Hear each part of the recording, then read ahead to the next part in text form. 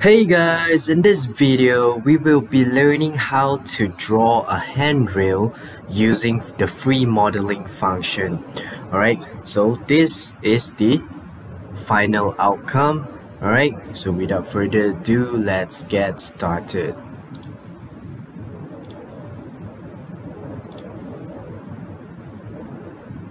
So firstly, go right into your free modeling function. Okay, so for step 1, in order to create a handrail, we need to start by drawing our staircase. Okay, so to draw a staircase, we can always use the line function. So click on the line function and then let's type it in. As you can see, when I type in my dimensions, it appears on the bottom corner left side. Alright, so I'm gonna go up 150, go to my left hand side 300, 150, 300, and I'll do this again and again, repeat it until I have a total number of 11 stairs. Okay, so 300, 150, 300, 150, 300, 150, 300, 150, 300, 150, 300, 150. Let's count 1, 2, 3, 4, 5, 6, 7, 8, 9. Alright, 10, and one last one, 11. Alright, so once I have my stairs done, I can always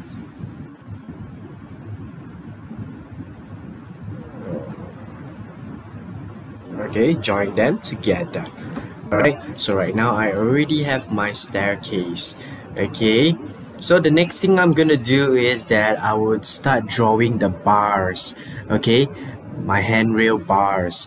Okay, so I can always use the rectangle function to draw. So just click and drag, and then the same thing, type in the dimensions. Okay, as you can see, 1000 for my length, width 30. Same thing, repeat the steps until I get a total of 6 bars. Alright, fourth 1030, okay, and then 1030, and one last one, 1000, and 30 for my width. Alright, so as you can see, I have a total of 6 bars. Okay, so the next thing I'm going to do is that we can add the subline. Okay, so we are going to use the subline function. So click on subline and then draw in between of every single pillar. Alright, in between. So just drag it right down and type in the dimensions, 150. Okay, so same goes to the bottom. So you need to do for all the pillars, top and bottom. Okay, 150, repeat the steps accordingly, draw right in between the pillars. Okay, 150, the next one. So if you can't aim your mouse onto,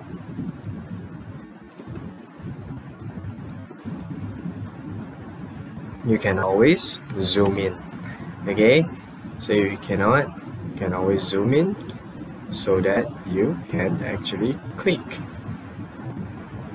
150. Okay, same goes to the bottom, 150, and then over here 150. Let's add subline. Okay, 150, and one last one at the top, 150. Alright, so right now I have all my sublines ready. Okay, so what am I gonna do next is that I'm gonna add a subline for my handrail. Okay, So I'm gonna add one subline here, and then the next thing I'm gonna do is just top it up a little bit, 50. Okay, so this 50 is actually the one which you hold on to when you go up the stairs. Okay, so on my left pillar I'm gonna put a subline 50. Okay, and onto my right pillar I'm going to do the same as well. I'm going to put a subline 50. Okay, so why do I put a side?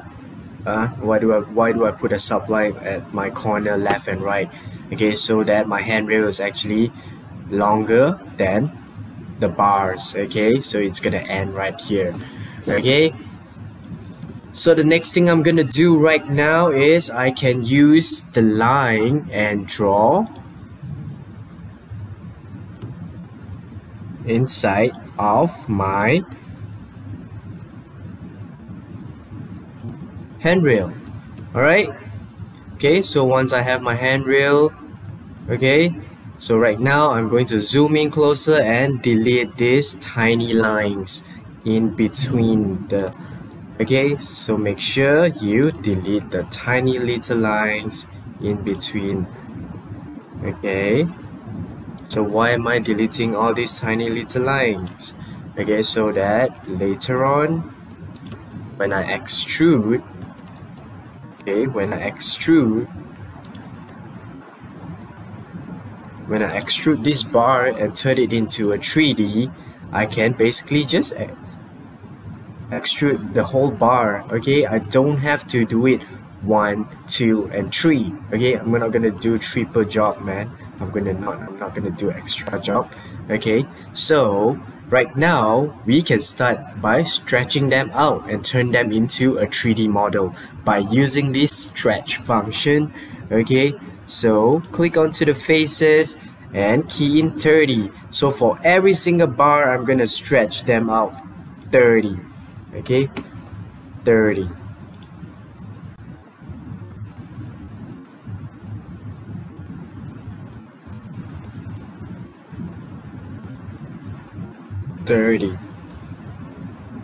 And one last one, 30. Okay, so I stretch the bar 30, and then for right now, for this, I'm gonna stretch them out. I call this a mirror. Okay, so you can call whatever you want to. I call this a mirror. Okay, so I'm gonna just stretch them out 10. Okay, so make sure when you key in, key in properly. Okay, if not, it's gonna happen like me. Okay, so right now I've got 10, 10, 10. I'm all done. Okay, so after I extrude them into I turn them into a 3D model. Okay, I can actually delete my staircase and then delete every single piece of this unwanted. Okay, so right now as you can see I have my handrail, but it's almost complete, but it's not yet. Okay, so what I'm gonna do next is I am going to group every single one of these bars. Okay, I'm gonna group them, every single one of these bars, right, so that later on when I put in my texture, I can actually just drag one texture and it pastes across the entire bar. If I do not group them, I have to drag them 1, 2, 3, 4, you know, the whole thing I have to drag several times. Okay, it's gonna be a waste of my time. So after I group every single bar, I can highlight the entire thing and group them together. Okay, so why am I grouping them together? So right now I would like to move them out. I would like to move them out, so I can use this move function and just draw my sideline, type in 1000. Okay, so now I have my sideline drawn. I can just click on them and then drag it out 1000.